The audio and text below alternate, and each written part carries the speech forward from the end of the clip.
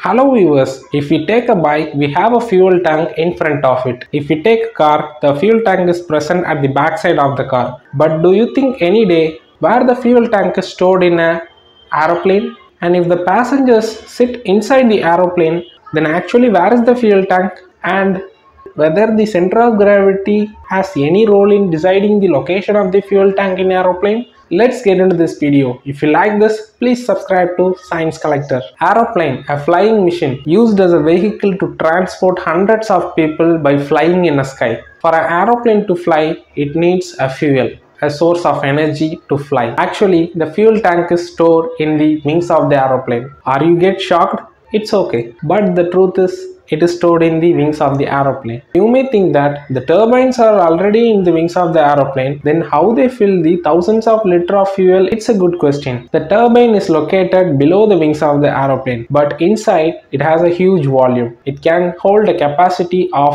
2 lakh to 3 lakh liters of fuel. Now a question can arise. Why they chose wings as a fuel tank? It's due to center of gravity. What is center of gravity? Let me tell you a small example. If we consider a seesaw, it has 2 seats and 1 center point. Each person sits on the seat.